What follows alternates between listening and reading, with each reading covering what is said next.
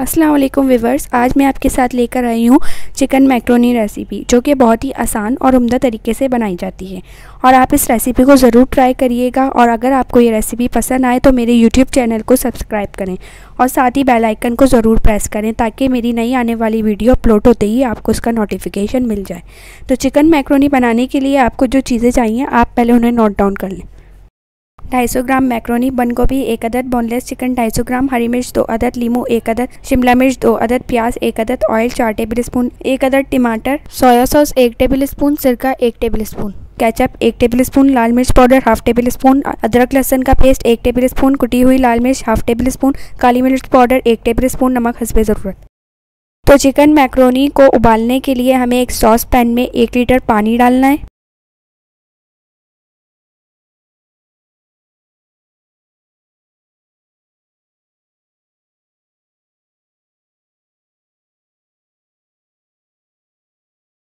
अब हम इसमें 1 टेबल स्पून नमक शामिल करेंगे।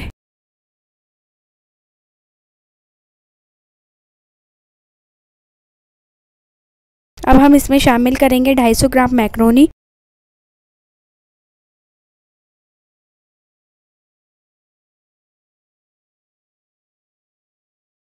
अब हम इसमें शामिल करेंगे 2 टेबल स्पून ऑयल। हमने इसमें ऑयल और नमक इसलिए शामिल करा है ताकि मैक्रोनी आपस में जुड़े ना।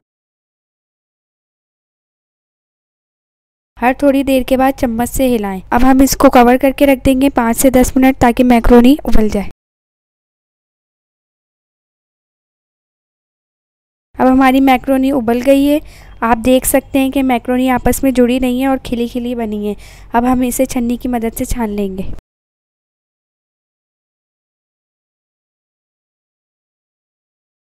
पहले एक सॉस पैन में 3 टेबल स्पून ऑयल डालकर इसमें प्याज डालकर इसको लाइट ब्राउन कर लें।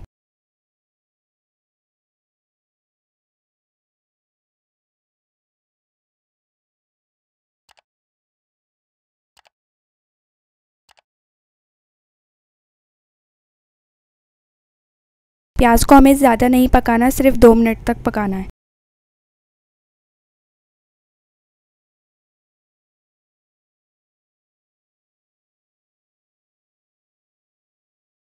फिर इसमें 250 ग्राम चिकन डालकर इसे चिकन वाइट होने तक भून लें।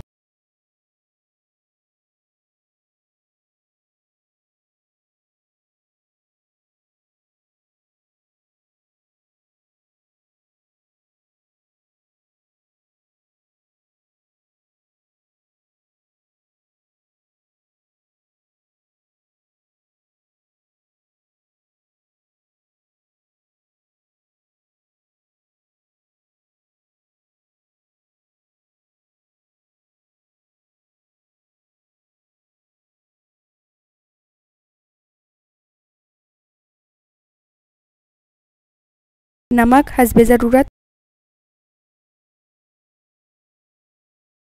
टमाटर 1 अदद बारीक कटे हुए, कुटी हुई लाल मिर्च हाफ टेबल स्पून,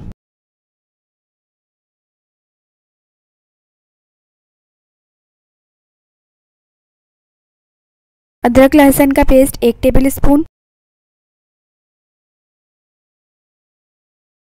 काली मिर्च पाउडर 1 टेबल स्पून,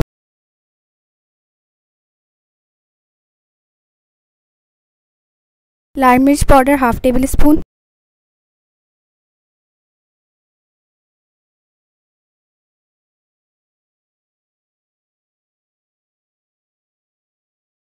अब हम इसे मिक्स करेंगे।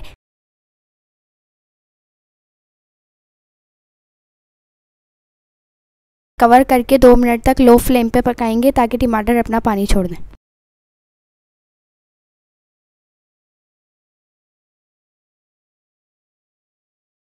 अब हम इसे चमचे की मदद से हिलाएंगे।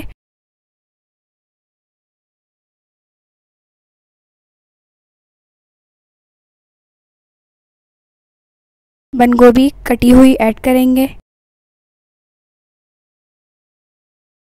शिमला मिर्च 1 अदद कटी हुई,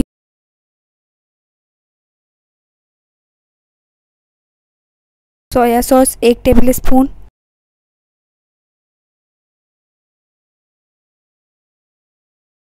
सिरका 1 टेबल स्पून,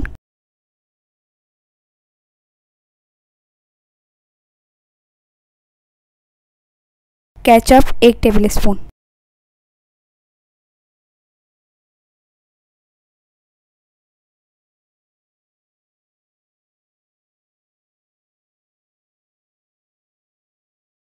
अब इन सब चीज़ों को अच्छी तरह मिक्स करें।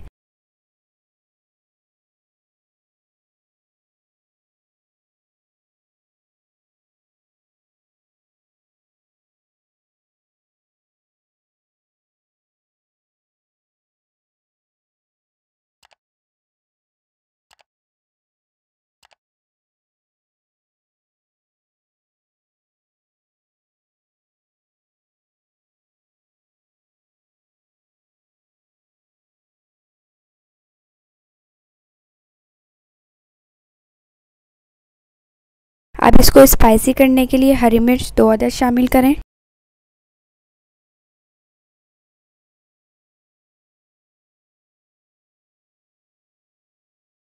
अब जो हमने मैक्रोनी बॉईल की थी वो शामिल कर देंगे और चमचे की मदद से उसे अच्छी तरह मिक्स करेंगे।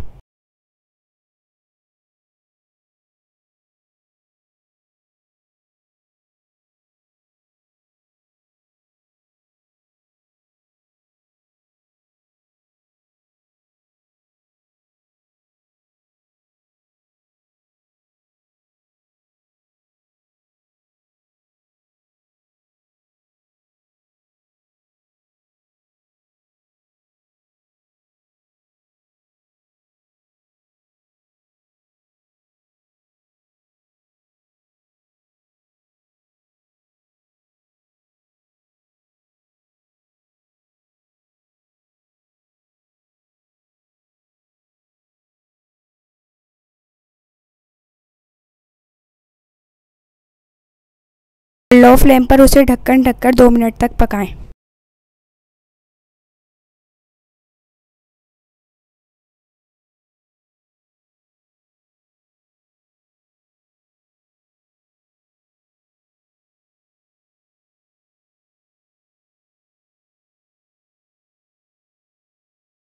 अब स्पाइसी किस्म की मैक्रोनी तैयार है। अब आप इसे और भी चटपटा करने के लिए लीमू शामिल करें। लीमू ऑप्शनल है।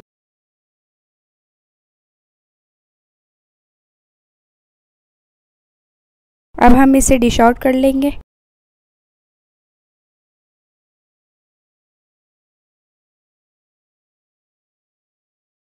तो ये थी मेरी आज की रेसिपी चिकन मैक्रोनी। उम्मीद करती हूँ कि आपको ये मेरी रेसिपी अच्छी लगी होगी। आप इसे बनाएं और इसका फ़ीडबैक मुझे कमेंट बॉक्स में दें। और अगर आप इस चैनल पर नए हैं तो इसे सब्सक्राइब करना ना भूलें और मेरी इस वीडियो को लाइक एंड शेयर ज़रूर करें।